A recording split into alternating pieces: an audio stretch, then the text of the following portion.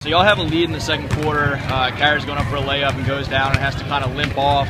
And obviously Kara's a leader in pretty much any sport that she plays over here. What did you guys talk about at that point in terms of staying focused or not getting down or not letting Dutchtown go on a run or whatever the case may be? What was the conversation? Just focusing on our turnovers, not turning the ball over as much, and relaxing, slowing things down and stuff to make an easy layup or something.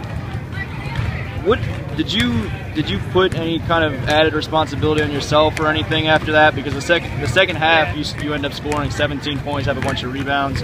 What were you looking for, and how did it feel after halftime?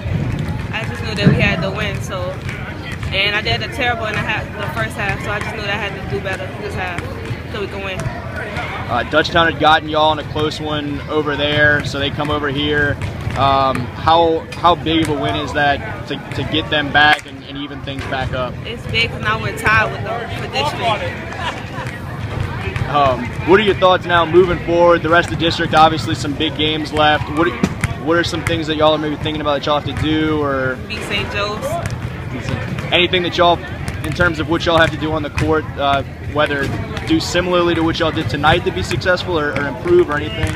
Yeah, just work on slowing the ball down, not rushing our shots, and just looking for each other on the court.